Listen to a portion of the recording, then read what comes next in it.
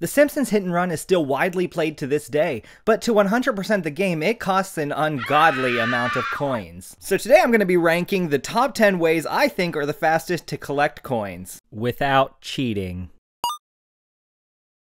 Coming in at number 10, there is a lemonade stand in level 1 that gives you 6 coins, which is actually pretty good, but it's number 10 because you can only use it once. Next. Number 9 is one we should not be sleeping on. There is some newsstands in level 2 and level 5. They give you about 5 or 6 coins each. They're great to boost your amounts of coins during these levels, but they're in at number 9 because they're not in any of the other levels and they don't respawn. So extra, get it while it's hot! Number 8, we got the level gags. Is that you, Lord? Sorry, I just really like that one. These possibly could have been ranked even lower because they only give you 1 coin and there's not that many of them, but you do have to already get them to get 100% in the game anyway, so it's nice to get a coin for your hard work.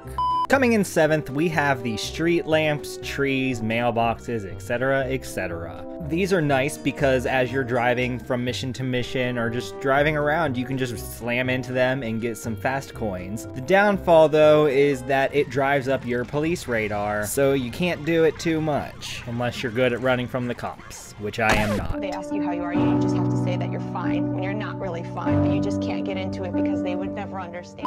At number 6, I have ranked the telephone booths. These are nice because you get 2 coins each from them, and they're just as plentiful as the trees and whatnot, and they do respawn. So it's really nice to be able to hit these as you're just driving around doing your thing and get a little bit of coin on the way. However, you gotta watch out for that police radar again.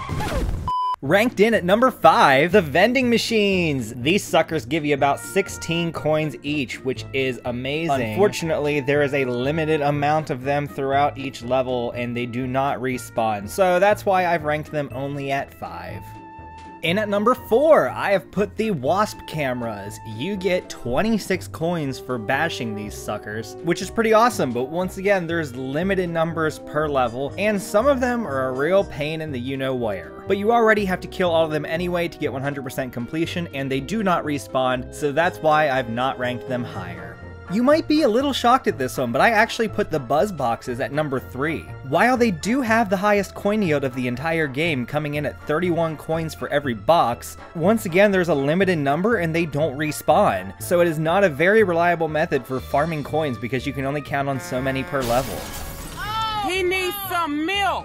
Our runner-up, in my opinion, is the Krusty Glass! I find it really easy just to drive circles around town and bust all the Krusty Glass because they respawn by the time you get from one end of town to the other. You get 5 coins each for these, and just have some fun driving around, bust some street lamps and some telephone booths, and hit the Krusty Glass, and you can build up some coins really fast. So even though they don't yield the highest amount of coins in the game, it's still pretty fun and easy to rack up with these. And that brings us to our number 1. I think that the number 1 fastest way to rack up some coins is to destroy cars. Not your own car though, because it costs you coins if you destroy your own car, but by destroying other people's cars, you get 10 coins each. I often like to do this in combination with number 2, so while I'm going around destroying the Krusty Glass, I will stop and destroy some cars along the way, and then while I'm just driving from Krusty Glass to Krusty Glass, that gives my police meter, or whatever you call it, some time to go back down. That is the biggest thing you have to be careful with this one, is your police radar goes up really high really fast, so you constantly have to be careful not to get a hit and run and lose coins. My method for this, however, if I'm not just driving around breaking all of the Krusty Glass,